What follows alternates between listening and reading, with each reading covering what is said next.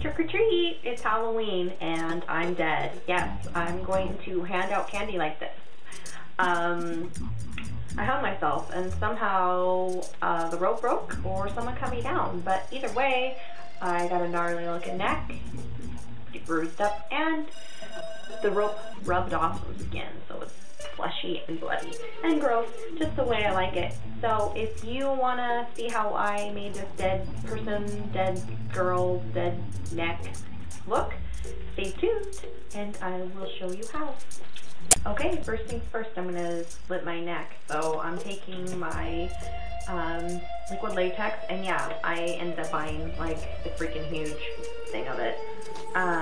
You don't have to buy such a big container of it. They have them a lot smaller, way more affordable if you're just going to do one makeup look. But I've been doing a lot of latex looks just because I love it, and I love the way it dries, and it's actually really comfortable on my skin. It doesn't bother me like how sometimes, you know, silicone or whatever can just be, or if you put like other kinds of looks like glue, even glue isn't as good.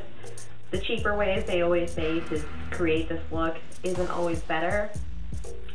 Latex, I think, is the way to go. So latex, toilet paper, my little cup, and a sponge, and I'm just gonna create the slit across my neck.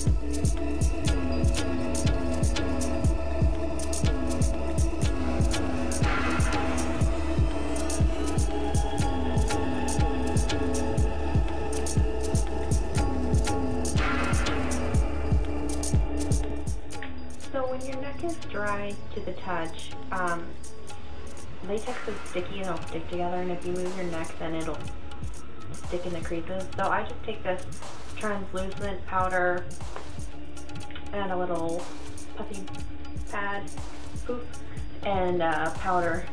The reason I don't use a brush is just because I don't want the latex, if there is any wet pieces, sticking to my brush. If you have a brush you don't really care about, it doesn't really matter, but I just want this to be so it doesn't stick to itself. So just make sure you powder really well. You can just use, it doesn't have to be translucent powder either, it can be just a powder that you use every day for your face. So now I'm just going to create the slit, and I'm just going to go where my natural neck fold is, and then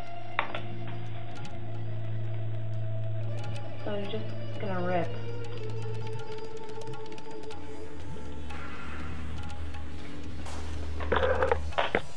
and cut. Be real careful about cutting around your neck though.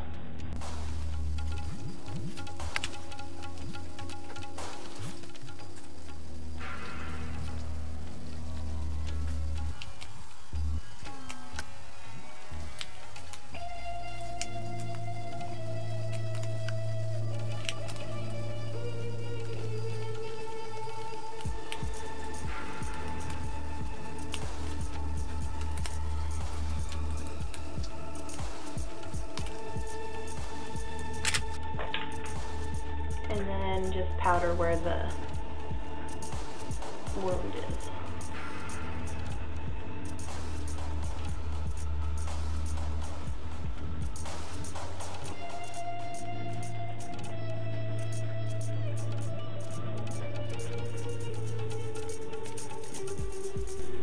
So this wound doesn't really look like a clean cut slit throat. It looks like it was really hacked off at the neck, or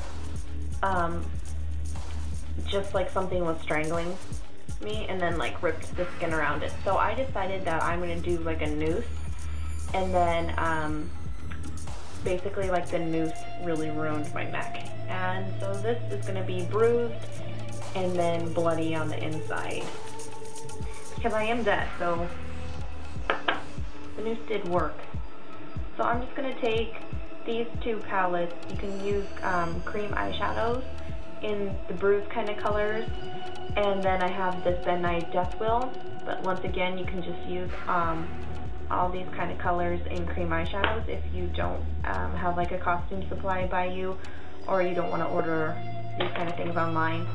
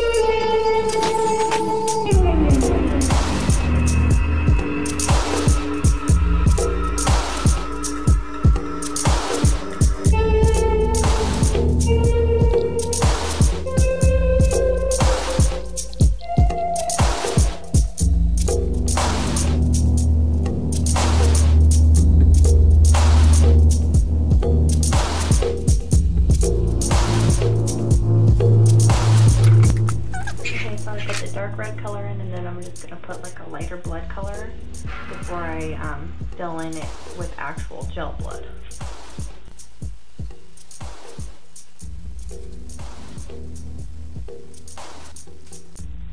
See there, that looks like the skin ripped around the wound and then it bruised.